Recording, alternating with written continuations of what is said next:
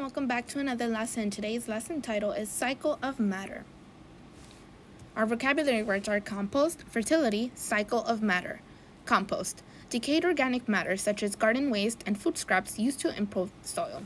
Fertility, capacity of a soil to provide crops with essential plant nutrients. Cycle of matter, the cycle by which organic matter changes forms from the birth and growth phases of all living things through their inevitable death, decomposition, and reorganization into other life forms. Now pay close attention. I will be reading you an expert. Maintaining fertility, composting, cover cropping, and crop rotation. To maintain fertility in the garden is to follow the law of return. If you take it out of the garden, you put it back into the garden.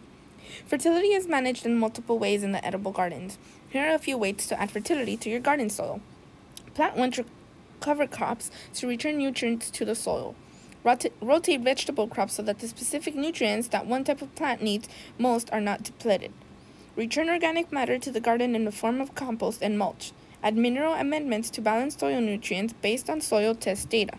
In order to not get carried away here, let's zoom in on composting, the most direct way to return the very nutrients that you extract from your garden by harvesting and weeding back into the soil.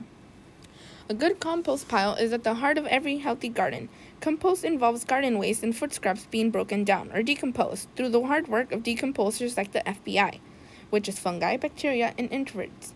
Once the ingredients in a compost pile are fully decomposed, the nutrients in their tissue have been released and made available for plants to use again. Compost is the end and the beginning of a cycle of matter in the garden. There are three groupings of material used in a compost pile. Greens, such as vegetable scraps, green plants, weeds, grass clippings, kitchen waste, etc., high in nitrogen. Browns, such as straw, leaves, and dead plants, mostly full of carbon. And 3, manures, bringing in a diverse array of beneficial microorganisms that live in the animal's gut. Before you begin, make sure you have enough material to build your pile. Have mostly browns, about 20 times more than greens, plenty of greens, and animal manure. That latter can be bought of a local nursery and bags are gleaned from a local farm, ranch, or stable for free. To maintain fertility in the garden is to follow the law of return. Very important, you guys. If you take it out of the garden, put it back into the garden. Return organic matter back to the garden in the form of compost.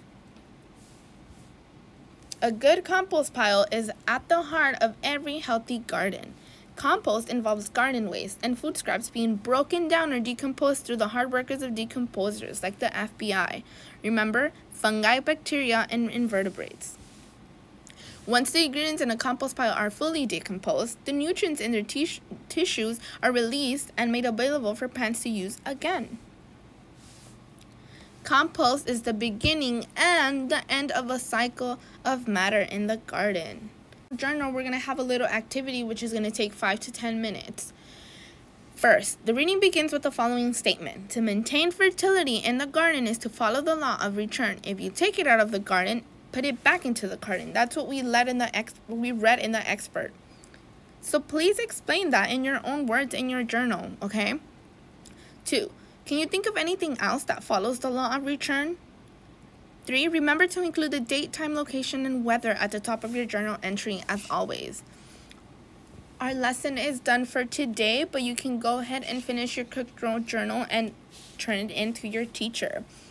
So just to clarify, number 2, can you think of anything else that follows the law of return?